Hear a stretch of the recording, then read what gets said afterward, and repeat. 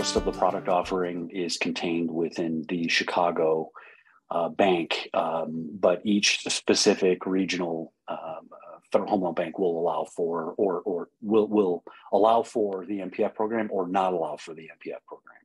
So it depends on what the region is. Based on this slide here, we're going to talk about a little bit about secondary markets and why the Federal Home Loan Bank generated this product. Federal Home Loan Bank, for its inception, was created to allow for portfolio mortgages to be borrowed against. So in our world, we refer to that as the banking side, and then the MPF side is the mortgage origination servicing side. Fannie, Freddie are tough. They want volume, they want consistent volume on large numbers. It's a hell of an approval for Fannie and Freddie, having gone through the Fannie Mae approval, and the MPF is a much easier path in order to acquire servicing rights. And that is really the main component behind the Federal Home Loan Bank product. It is a servicing right conduit. So you're able to sell a loan through to the Federal Home Loan Bank as a secondary market conduit and acquire the servicing rights via a credit enhancement or CE fee. And that CE fee is determined based on the risk associated with the transaction.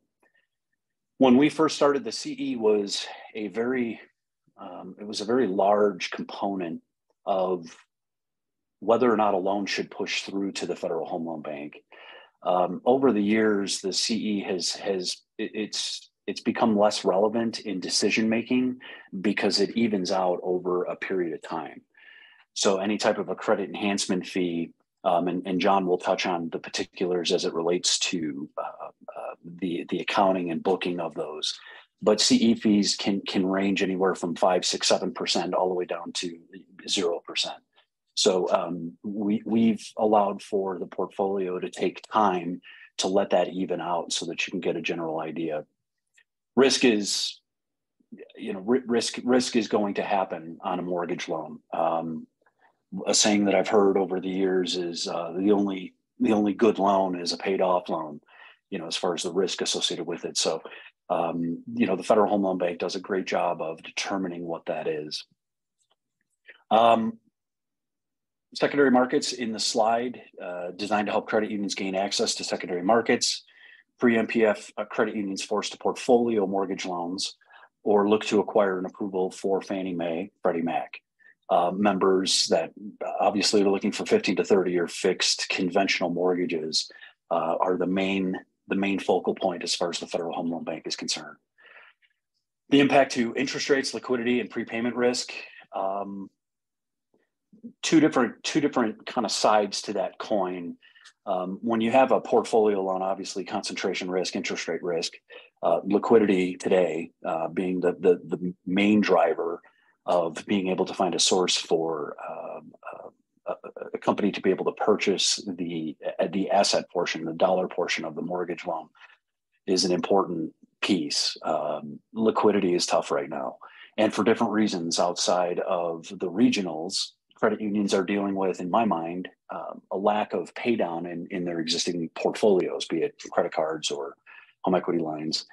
We typically see, and we focused over the years on net loan growth, not gross loan growth. And net loan growth right now is skewed definitely to the high side because you're not seeing pay downs in your normal portfolios that you would typically see. The MPF traditional, so you'll hear two different, thank you. The MPF traditional, commonly referred to as TRAD. Prior slide. Right. Thank you, sir.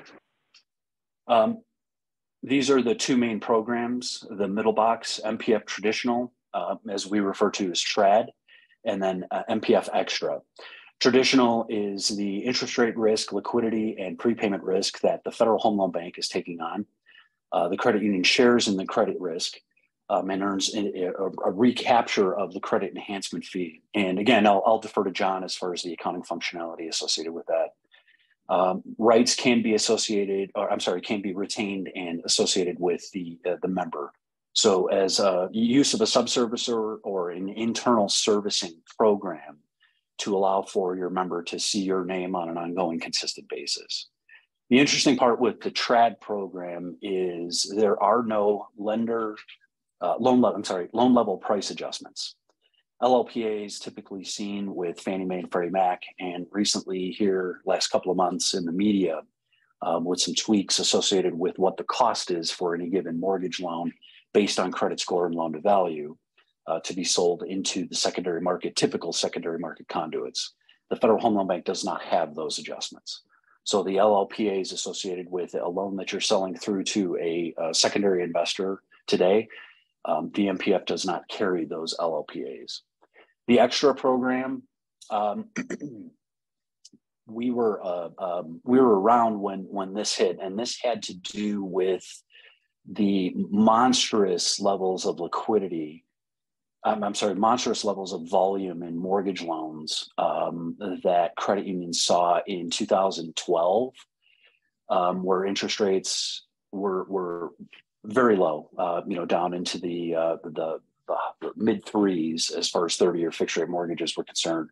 While the Federal Home Loan Bank, because of that volume, they needed a conduit for themselves, and so they partnered up with Fannie Mae. And basically, the extra program is allowing credit unions access to Fannie Mae via the MPF product. So no risk sharing. You can maintain servicing or sell the servicing for a premium. And those are the two main products. So if you hear a TRAD comment or an extra comment, it's based on these two different components. Typically, the credit unions that we see, traditional is the main component. They'll have additional accessibility through to other entities that can touch through to Fannie Mae. Next slide, please. Well, real quick, I'm sorry, Bryce, I just want to jump in Sure. on that. I think from a credit union perspective, Bryce, if you could jump back, what I looked at when I was at the credit union, I was working with Pivot to get this program set up, and Bride touched on this, but it really comes down to capacity and risk, right? So I didn't have the capacity on my balance sheet to manage a huge mortgage portfolio and maintain the volume that I needed to maintain for my membership. So this gives you an outlet, for that, to keep that flow of loan coming, even if you don't have the capacity to port on your own. That's one key component. And then the other he touched on is that transfer of risk, right? So in the TRAD program, which is definitely what we would recommend, you kind of dip your toe in the water with the traditional program, you're transferring that risk, right? That interest rate risk of liquidity, you're taking all that off your balance sheet, with the exception of credit risk. As Bryce said, I mean, every mortgage loan has some level of credit risk. You're sharing in that credit risk with FHLB, where they're taking on the interest rate risk and liquidity risk being the two key that they're taking away from you, right? But again, for that, you earn that for maintaining that sharing, I guess, that credit risk, right? You're earning income on that through that CE fee. So it's really kind of the best of both worlds. That's really, I think, from a credit union perspective, especially if you're smaller in asset size, really the direction that I would typically recommend. And as Brian mentioned, we'll get into the key component of this, which is the ability to book these mortgage servicing rights. Sorry, Bryce, go ahead. Thanks, John.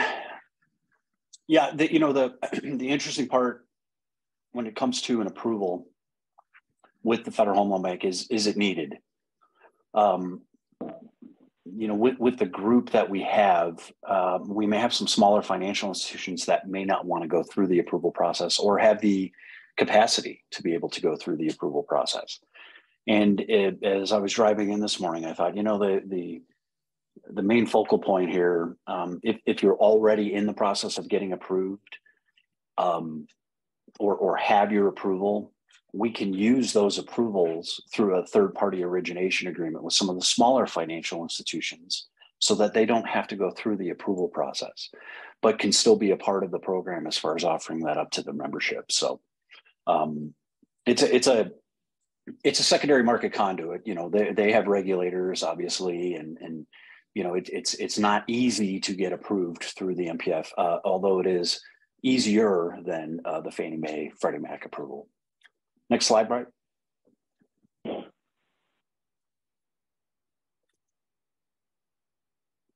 Approved PFI, primary financial institution, be a member of your local regional FHLB. So it requires you to fund an account and purchase FHLB stock, allows access to a full suite of FHLB services. And again, this is more on the banking side. What do they offer? I would assume that there is a relationship with the majority of the folks on the call as far as a member, being a member of your local Federal Home Loan Bank. But if you are not, you can just a simple Google search with regard to who your regional is. Work through the application process. The Federal Home Loan Bank wants to see ability, experience, staffing. They want to know that you're able to close a mortgage loan outside of the Federal Home Loan Bank. Typically, that comes in the form of a broker relationship or a correspondent relationship with a third-party mortgage aggregator that is then taking your originations and putting them into the secondary market. And the Federal Home Loan Bank is looking for that experience, for that ability to be able to close a mortgage loan that is saleable into the secondary market. Policies and procedures. I'm 51. 10 years ago, I would have said check a box as far as policy and procedures. Anymore, they're important. And, identifying that and understanding what's contained within the policy and procedures. It's taken me a bit of time in my life to get past that check the box scenario, simply because, we have the appropriate approach to it. But policies and procedures are important. And they're easily implemented and created because volume is low right now. Very complicated to implement once you have, the refinance activity that will inevitably come back into play. When that volume comes in, you're focused on closing the loan and making sure your locks aren't blown and all the different components that are associated with running a mortgage entity. So it's a good time as far as policy and procedures to take a look at them if you have them internally currently, to take a look at them and see if they're appropriate. They go stale pretty quick, and an annual review of policy and procedure I think is an important component. Exact criteria for approval varies from credit union to community bank to all the different components that are allowed for with the Federal Home Loan Bank. There is I don't know exactly where, it's in Washington, so it could pop up next week or 5 years from now. But there's a movement here to allow for non-federally insured financial institutions, i.e. mortgage brokers, bankers, to access the Federal Home Loan Bank for mortgage services. They've been talking about that for a couple of years. I did see that there was something as far as either with the House or the Senate to take a look at that as far as opportunity. Normal loan life cycle. Yeah, I think it's important, for the folks that are approved, that are going through the approval, or potentially some of the smaller financial institutions, to understand exactly what it takes to acquire a mortgage loan through the Federal Home Loan Bank and how to get it closed. So their site is pretty intuitive as far as initial loan presentment, which will identify what the credit enhancement fee is, and then what the delivery looks like as far as the after a commitment is obtained, pricing is in motion, and the loan is closed. So kind of going through that and having an understanding, we have a good amount of expertise with regard to that piece. At this point, I will, with the next slide, Bryce, I will hand it over to John Ferris. John and I are, it's been decades, or a decade plus at this point as far as our relationship. As John had stated, we were a partner with Columbine to help them facilitate their approval through to the MPF traditional program. John being the CEO at the time. John came over here about 3 years ago to Pivot, just to expand that and be able to touch more financial institutions through the day-to-day.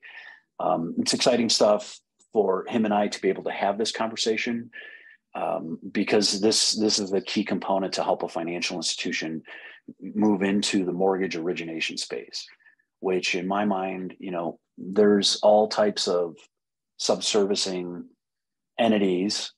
There's all types of sub-origination entities that exist via QSO, via standalone private companies. I think having a good understanding on an internal basis is a positive thing for the future growth of the movement. To have credit unions be more involved in the mortgage origination side, to see the pros and the cons that are associated with it. But John and I have worked together for many a year, and we enjoy definitely talking about the Federal Home Loan Bank program. Mr. Ferris. Absolutely. Thanks, sir. Just a couple things on the application process as well. And I apologize for keeping the slide pretty vague, but it really does vary from FHLB bank to bank, right? If you're going through if you're partnering with FHLB Topeka versus Chicago, they all kind of have different things that they like to see. They will, well, at least when I worked with FHLB Topeka, they are going to want to see policies and procedures. They will help you with that, though. At least the rep that we had at the time provided us some best practices, because I definitely had to beef up some of my policies, new board approval and what have you, prior to any type of approval. So they'll help you walk through that process, though. It's usually a pretty good group on the MPF side, no matter which bank you happen to be working with. And if you're question what offerings your bank in your region has, you can find that on the FHLB website. You can pull up each individual bank, and it'll list out whether they just offer the traditional or if they offer traditional plus extra, because that really also varies from bank to bank as well, or if they offer it all, right? If you're in California and you're with FHLB San Francisco, you're out of luck because they don't offer MPF anymore, right? But I think everybody on this call, just based on who I saw early on, I kind of looked at their website. I think everybody has access to the program. So with that, just want to jump into the concept of mortgage servicing rights. As Bryce said, I mean, this is really the big benefit of working with the MPF program, right? So it's basically the credit union choosing to maintain servicing. Now, you don't have to necessarily service the loan yourself. You can outsource to a sub-servicer. For us, Pivot Servicing Group, we are a sub-servicer for credit unions, both on portfolio loans and FHLB loans. But there's QSOs out there. I'm not trying to plug Pivot Servicing by any means. There's certainly QSOs in your area that can help you with sub-servicing. Typically, the same group that you're using for your port loans, would be able to help you with these FHLB loans as well. But for maintaining that servicing, and in the eyes of FHLB, whether or not you outsource it or not, you're the one maintaining that servicing.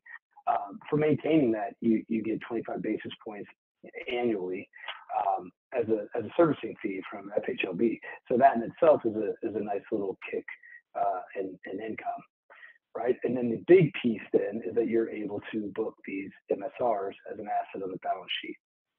So mortgage servicing rights is really an intangible asset, but that you'll show on your balance sheet. You'll flow through your income statement, and we'll kind of get into that.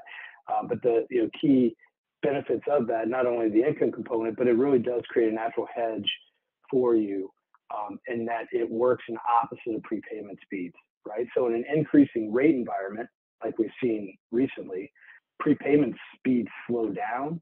And when those speeds slow down, the MSRs, the mortgage servicing rights, actually become more valuable, right? Because the amortization slows down on those. And so that helps offset that prepayment speed risk. And then vice versa, though, when rates are on a decline and prepayment speeds increase, your MSRs are gonna decrease in value, but at the same time, you're gonna have more opportunity to put new MSRs on the books. And so you're gonna be turning those over more, and hopefully that more than offsets any type of increased amortization expense on the existing MSRs. Right, so it does really kind of help create a natural hedge for the balance sheet. Bryce, if you could jump to the next.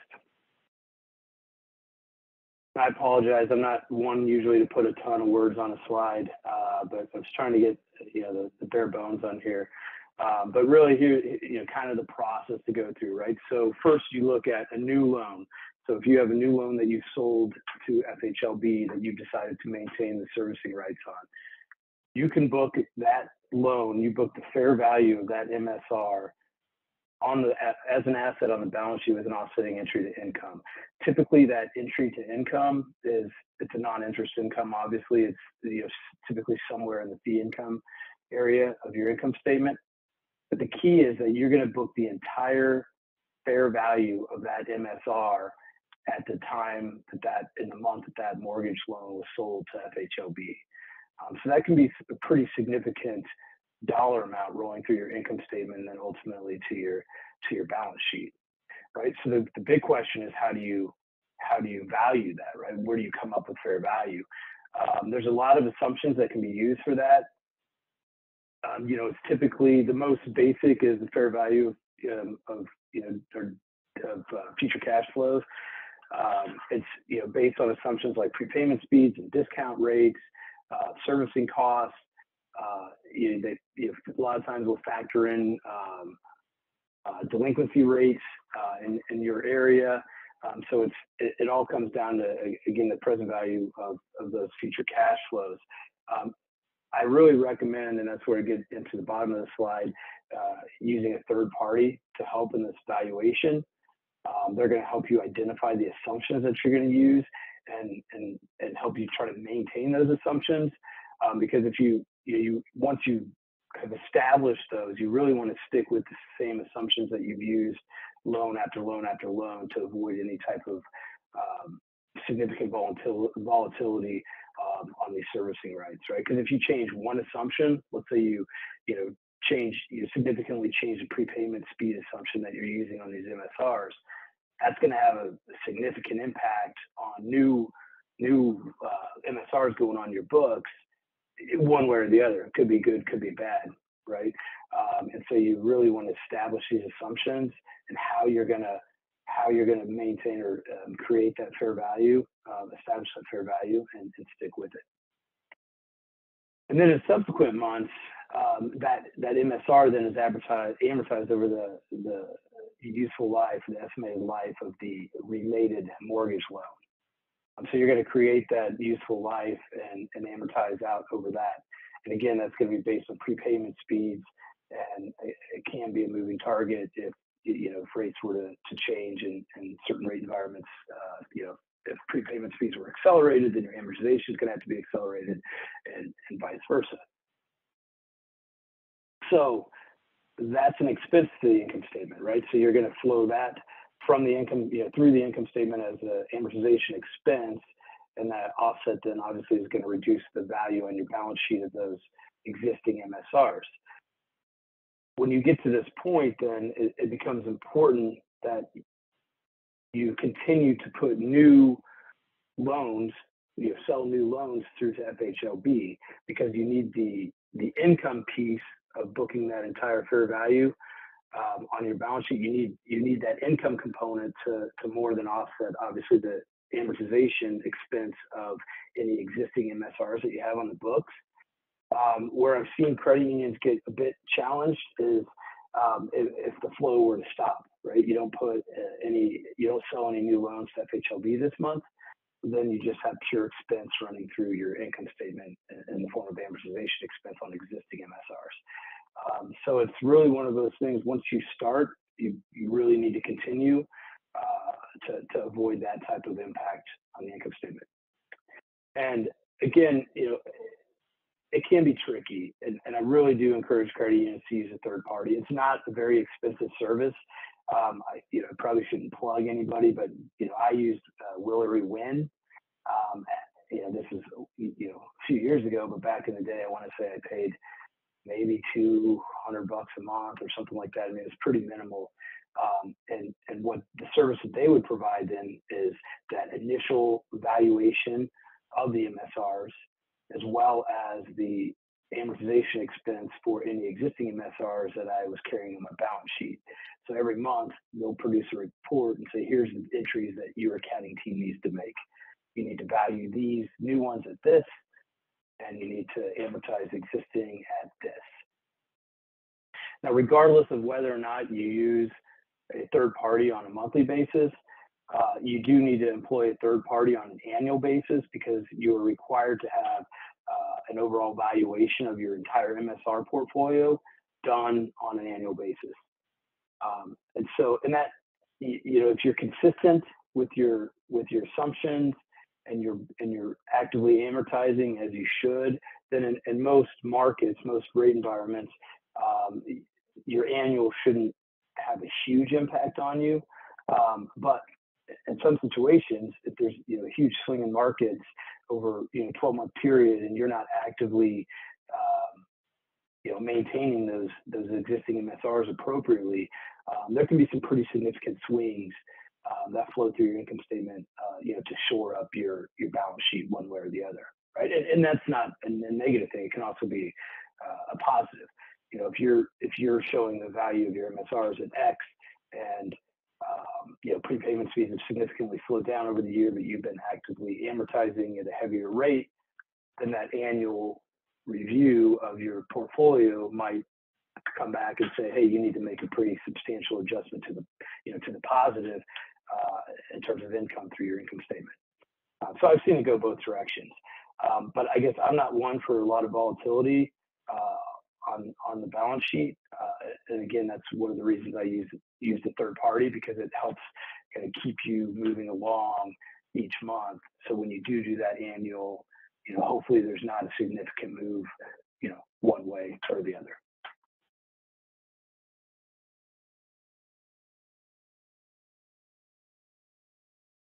Jump on that, Bryce? Oh, I guess that's it. So that's really kind of the quick lowdown on mortgage servicing rights. Once you've handled a few of them and you've sold a few loans through FHLB, and you've got comfortable with how to book that initial fair value through the income statement, and then subsequent months booking those amortizations, it's really relatively simple. It's just the key is really getting that fair value established right out of the gate, so you're not overestimating. And that's what I always warn credit unions about. You don't want to get too overzealous on that fair value and then have a huge impairment at the end of the year. That's a tough conversation to have with your board. But on the flip side, MSRs are huge benefit to the credit union. NCUA examiners, I feel like are getting more comfortable with them, and depending on your region. Out here, we had a time where there was a lot of education that was required. I would talk to the examiners. In some cases, I almost had to bring Brian a few times to help with the battle. But through the years, they got more comfortable with seeing those on the balance sheet and the entries, and never really pushed back on them. So there might be an education piece the first exam that you have when you have those. I think as Brian alluded to early on, it comes to experience, staffing, education. I mean, if the NCUA feels like you understand what you're doing and why you're booking these, and how you're booking them, and the assumptions that's involved in doing so, then they're not going to push back on you on these. At that point, I'll turn it over to Brian. Yeah, thanks, John. Last couple of pieces for me. Pricing is always interesting with any investor. Obviously the Federal Home Loan Bank system is looking to create their path of where they're selling those loans, or add additional resources for their ability to hold those loans. So pricing is always it's always a concern, no matter who you're selling to. If it's Fannie or Freddie or Federal Home Loan Bank, AmeriHome, Flagstar, whoever it is. And in my mind, it's good to have a couple of different options. The non-use of the LLPAs is definitely a benefit. but you're trading the LLPA for the credit enhancement. So it's kind of a balancing act on that. And again, the CEs are more to be leveled out. It shouldn't be. You shouldn't not send a loan through to the Federal Home Loan Bank because of a credit enhancement, because of how high a credit enhancement is. But we certainly don't want every loan with a very high credit enhancement fee being paid or being accrued on the Federal Home Loan Bank side, across the entire portfolio. So, it's a good tool. It's a good tool for the toolbox. They're certainly not going to be one and done. Acquiring the mortgage servicing rights is obviously a huge benefit. But you also want to make sure that you have, with any other given loan product, the Federal Home Loan Bank doesn't offer adjustable rate mortgages, as an example. Adjustable rates are pretty popular simply because of the current interest rate environment. But the ARM products are typically a portfolio. So, it's a balancing act of where your liquidity is, what your strategies are as far as portfolio versus sold into secondary, and then adding a third component, which is sold into secondary with MSRs associated with it. So we wanted to, go ahead, John. Sorry, one quick point of clarification on that. So MSRs and CE, the credit enhancement, they're two different components, right? But I just wanted to point out that the CE, the credit enhancement, never actually touches the credit union's financials. You don't see that necessarily on your balance sheet. There'll be a CE maintained for you at FHLB, as Brad just mentioned. It's continues to grow as you earn that fee, and then it's as you sell loans through FHLB, right? And then worst case happens, and one of these loans has to be foreclosed on. Then there's an order. There's kind of a priority, a pecking order of what gets hit first, right? So if FHLB has to ultimately foreclose on a loan, obviously the equity is absorbed first, and then after any equity is absorbed, then the hit goes to that CE. And so as long as you've got adequate CE built up, there's wouldn't necessarily be a direct hit to the credit union, but that's really, again, that credit union sharing in the credit risk associated with the loans. I would tell you that in all the years that I was doing it at Columbine, I never had a direct expense to the credit union associated with any type of loss on an FHLB loan. Any losses were pretty minor, and they were all absorbed between equity and existing CE. As described at the beginning, we wanted to do pack as much information into the shortest period as possible to prompt questions. We know that there's a very diverse group as far as credit unions on this call with regard to thinking about getting approved, are approved, or in the process of getting approved. So we wanted to, again, just stimulate some conversation, any commentary, any questions that you folks may have with regard to specific components that you're engaged with right now that might be beneficial to the group. So with that, we can use either the chat or I think with the size of the participants, I don't think we'll stumble too much as far as actual voice questions. But if anyone has any comments or questions or feedback with regard to the approval process that you've gone through, some experience that might help the group. Yeah, at this point, you can utilize the chat function. And I will also, just based on the group, I will unmute everybody. And if you have a question, feel free to ask. And for the MemberClose partners that are on here, and I apologize, I should have included this in with the introductions. Pivot Lending Group, Bryant is the CEO owner of Pivot Lending Group. John Ferris is the CFO of Pivot Lending. They both wear hats with MemberClose because Pivot Lending jointly owns MemberClose with the CCUA. So that's something that's new and happening. So if you're wondering why there's some Pivot paraphernalia floating around, and we reference that, not to be confused, but that's a new partnership over the last few years, for clarification. Okay. Well, no questions. Bryce, what do you say? I appreciate everybody's time this afternoon. Happy first day of summer.